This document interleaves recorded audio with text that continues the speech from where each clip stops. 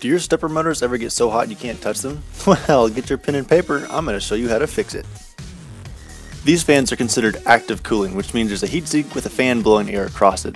Passive means that there's just a heatsink, but there's no fan and the ambient air just pulls heat through it. Alright, in my application I have an ULTIMAKER, but all 3D printers use these stepper motors. I've learned that depending on the speed of the print, your stepper motors get hot.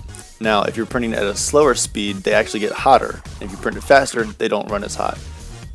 With my ULTIMAKER, I experienced those stepper motors getting really hot when I had longer prints, around 8 hours or so.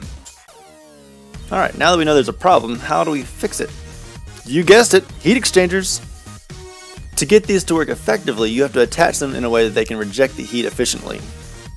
I initially wanted to print a bracket that would hold the cooling blocks to the stepper motors, but there was just no room between the stepper motor, the build platform, and the chassis. These thermal pads are essentially double-sided sticky tape that allows thermal heat to transfer through them. Alright, so how do we wire all this up? As per usual, we tump the ULTIMAKER over, run wires from the stepper motors down through the pre-existing wire looms down to where the control board is. I then soldered the 2 wires together into a Y connector and found a 19-volt plug labeled heater. Now all I have to do is solder the fans onto the other end of the wires. Heat shrink is awesome. I use that crap everywhere. Now that everything's wired up, all I have to do is mount them to the stepper motors. I used rubbing alcohol to clean both surfaces so that thermal pads would stick. Alright, with the surface prepped, let's slap those thermal pads on, then stick on the cooling block. Well, that's one down. 2 more to go.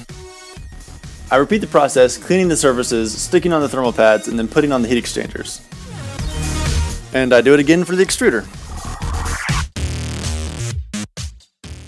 Alright, look at this active cooling goodness. Now to test the fans and make sure they work, I turn on the ULTIMAKER and see if they're spinning. Oh yeah, they're spinning, they're cooling, they're doing their thing. You can see that I have just enough clearance between the build platform and the heat exchanger. Alright, now I've got myself an actively cooled ULTIMAKER that will not overheat. Sweet. I would highly recommend this mod to anyone with a 3D printer.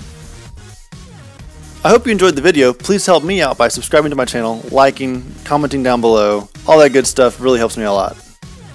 What you're seeing is the evolution of my cooling fan shroud. Now this has been quite an adventure with some screw-ups, with some achievements, with some failures, but I was hoping to get a video done this past weekend. I apologize for not getting that all together, but I've been having some troubles with some wiring issues. And these aren't your typical wiring issues. These are issues with PWM signals giving interference noise to my K-type thermocouples for my hot end. Crazy stuff.